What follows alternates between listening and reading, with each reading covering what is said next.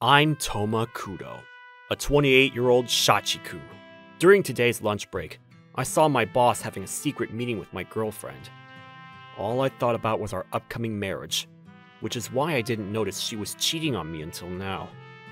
My girlfriend just kissed the department head, right? I'll take care of this client. The usual. Yep, I need to take responsibility in important matters like this. Anyways, what were you doing during today's lunch break? I was eating unaju.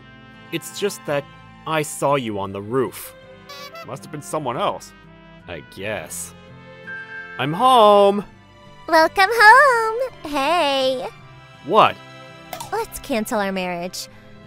Looks like it was my girlfriend that I saw. The department head, Mr. Genta, told me that he wanted to marry me. He even bought me a car already. This is my kohai, Ayumi.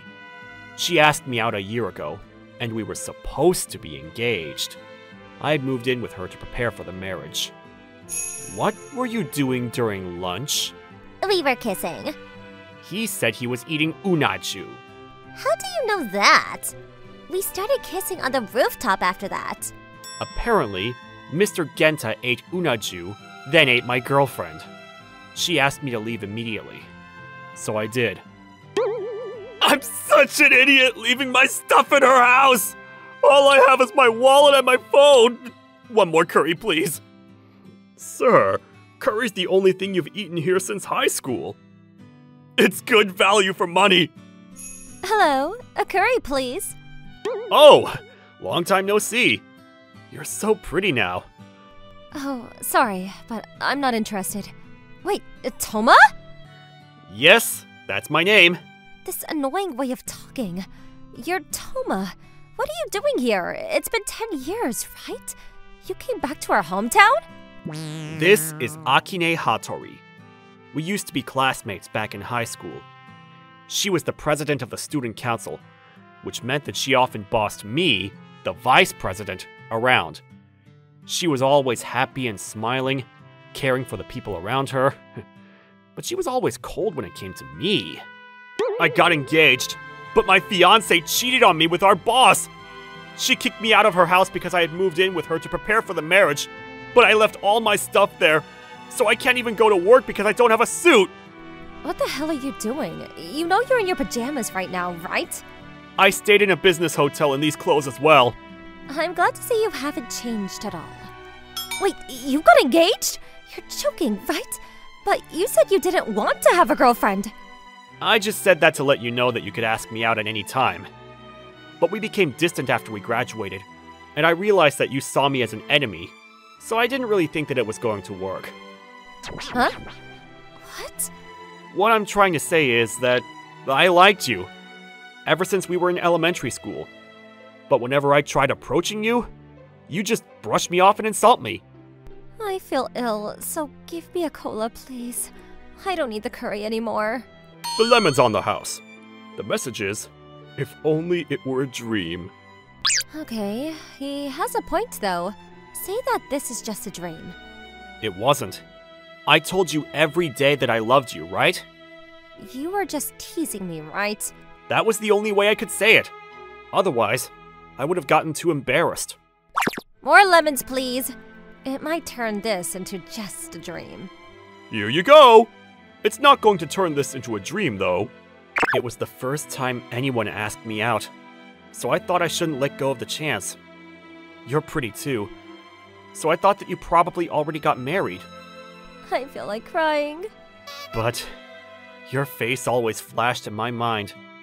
My fiancé and I lived together for a year, but we never even held hands. Ah! Idiots. I've never even had a boyfriend. Really? They must have no taste where you work! You're the one who has no taste. I tried to get you to like me, didn't I? I even made you cookies once. I just thought that you were showing off your cooking skills to me since you considered me your rival. The other customers are staring and stopped buying stuff. So could you two please leave and return once you're married? Sorry, come on, let's go. To where?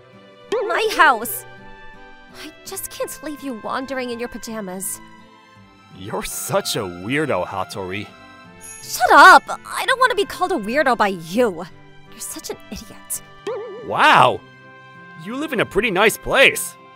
I'm a CEO after all. Seriously? I'm the one who should be surprised right now. What are you going to do after work? I don't know. It's pretty awkward. Obviously. I guess I'll tell Ayumi to send my stuff to my parents' house first. We've never even held hands, though. Oh. What's up? She blocked me. What are you going to do? You only have your phone and wallet, right? I have my pajamas as well. You're going to make me sad if you think that's something to be proud of. Huh? Did you like me too or something, Akine? Idiot. What? You're kidding, right? It's true that we've known each other for a long time, but you think that I just let a guy I just met for the first time in 10 years into my home? Hold on, but I thought we were rivals. Are you an actual idiot? Hey, Kudo from the east and Hattori from the east, from Conan, were rivals as well, right? You're the only one who said things like that. I also never pointed out that Hattori was from the west, since I thought it would embarrass you. I asked you once to sumo wrestle with me to decide who truly was the boss of the east. But then you got mad, right? Did you think I just agreed with sumo wrestle with you? I wore miniskirts back then, remember? Why didn't you do things like that with your ex-girlfriend? You're the one who told me that things like that should be done after we got married. That's what I said when we were playing house back in elementary school. What you taught me is what I live by, Akine. Your words were special to me after all. He just got his marriage cancelled, and he's already trying to make me fall for him. This is strange, Hattori, what Conan says. I'm not trying to make you fall for me. And now you're making jokes when we're still talking about something important. If I hadn't felt for you right now, no one would have ever been able to make me fall for them. Me? With God's ultimate creation, Akine? That's what you call flattery. Fine, live with me from now on. I'm going to hit you harder than you did on me. Oh, and switch jobs to my company while you're at it. While I'm at it? Yes, while you're at it. I thought my feelings for you were single-sided for 20 years until today. You're mine now. Oh, and your salary is going to be just that. You get to be with me. Do you have any problems? No! Apparently, I was changing jobs, so I decided to call our department head, but he'd already blocked me. He's going to be working with us from now on, like a carriage mule. His name is Kudo. Huh? I'm going to make him work in sales, accounting, general affairs, and planning. Huh? Do you have any complaints? I'm telling you, you get to have me as your salary. No complaints, ma'am. Yesterday, she shouted at me saying that I was hers now, and that she wouldn't let me go. That's the guy the CEO said that she wanted to start coming to the company with, right? Yup. She'd always tell us in drinking parties how he could do anything. I'll do my best! I should quit drinking alcohol. Everyone's smirking at us. The second chapter of my life started at Akine's game planning company. 2 months later... We got a purchase order. What? Who do they think we are?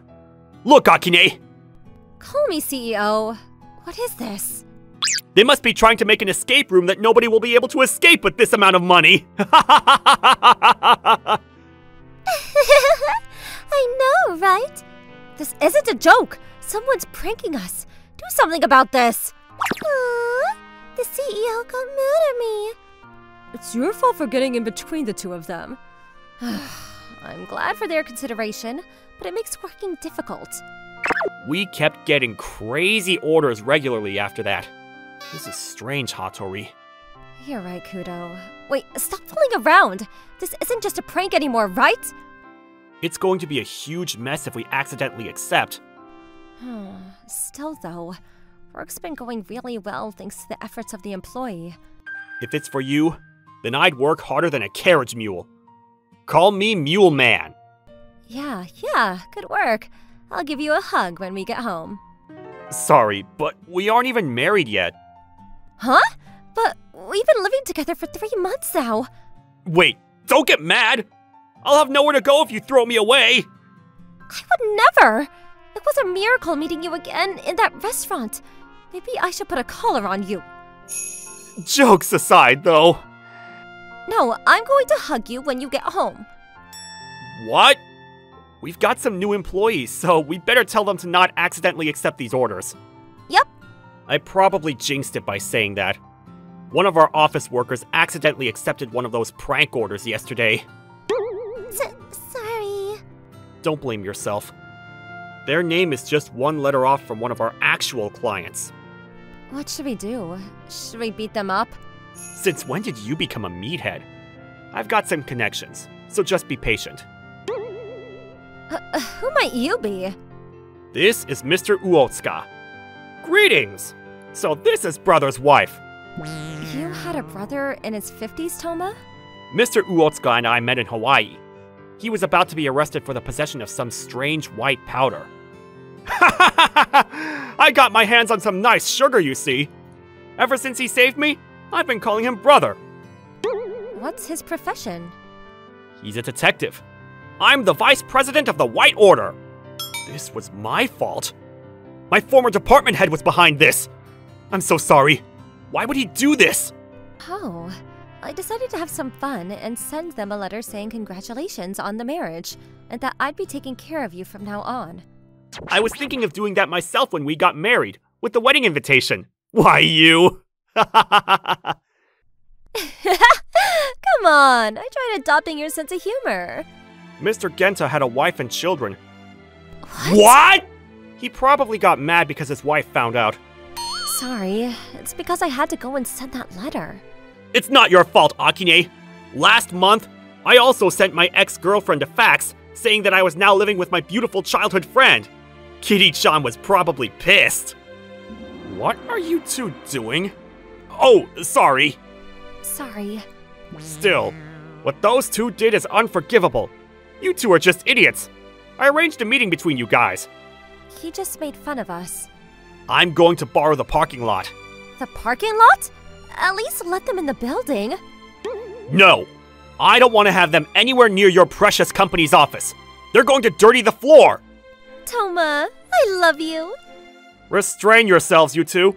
Oh, looks like they've arrived. Kudo! This is all your fault! No need to get so mad.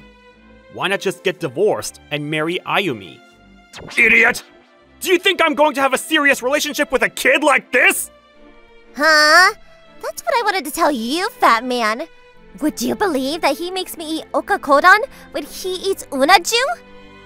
What's bad about oyakodon? Me and my wife? We're getting divorced because of you! Not only that, but you didn't delete the data when you quit the company, did you? What's that got to do with anything? The CEO found out that I've been asking the employees in the sales department to give me a little credit for the work they did. That's how you did your job? What an idiot. Shut up! It's me who's going to have the last laugh, though! Your company is finished now that you've accepted that shitty deal! You guys are going to go into huge debt and collapse! I'm not going to let this company collapse. We accepted the contract, so we'll give you what you asked of us. A huge maze for an event, right? The deadline is in 1 month! There's no way you'll make it in time! We're already done. Come on. We used to work in the same company, right? The steel and factory industries were my main clients, remember? We'll gladly accept this impossible task of yours. Here's the money you're going to have to pay us. There's no way I can pay this much! What should we do, Mr. Uotsuka? We'll get a lawyer or something immediately. Damn it!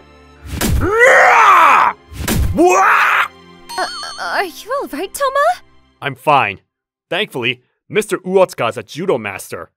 My father taught me in Hawaii. I called one of our employees. We'll talk to the department head. Apparently, Mr. Genta quit the company after that and started fishing for eels. Why don't we get back together? No thanks. Huh? So this old hag is your new girlfriend or something? Let me give you some advice, old hag. This guy is completely useless. It's true that Akine is 3 years older than you, but that doesn't mean she isn't pretty. She does yoga, so she looks younger than her age as well. And she always worries about the fat around her armpit. Toma! Oh! Shut up for a moment. Sit. Okay. Listen here. Toma isn't useless. What are you talking about? He can't do anything well. Poor Toma. It's not that Toma can't do anything. It's just he completely lacks motivation most of the time. I don't know how he was with you, but with me at the very least, he's amazing. Huh? What's with that smug face? He also covers his face with his hands whenever I wear thin clothes at home. What an idiot! But if you look at him closely, you can see that he's actually looking at me through his fingers. He's cute, right? You knew?! I wear clothes like that just to see how you react, Toma. Of course I knew. But you never did that with me. Oh, sorry. I just never felt aroused by you. You two are so annoying! Ugh. I'm so over you now, Toma. I'm going home. I had feelings I thought you one-sided for him for 20 years.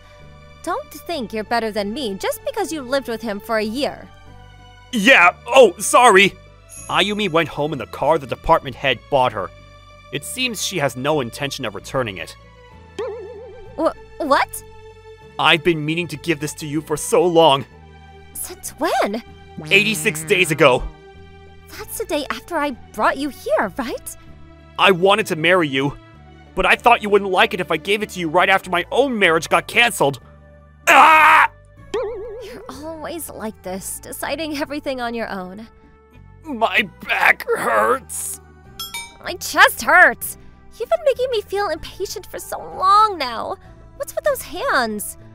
I was just going to check on your chest since you said it hurt. It was a figure of speech, you pervert. I thought you didn't want to do things like that until we got married. Wait, you just gave me the marriage papers, right? It's a bit weird since you're on top of me, but please marry me. Tell me about it. At least propose to me like a regular person. I was going to, but then you threw me to the couch. That's true. Sorry. I realize that I have zero social skills and can be annoying sometimes, but it's true that I've been wanting to be by your side ever since we were kids. Don't just go on with the proposal. I'll get off of you first. No, stay there. I always wanted you to sit on me. You're going to propose to me while literally being sat on? If anyone's going to sit on me, it's you and your beautiful ass. What? I told you that you were going to get me as your salary, right? That means I'm yours now, Toma. How many kids do you want? Please be nice with me. He's so cute. I was brought together with my childhood friend I thought was my rival. I now know that rivalries are just another form of unrequited love.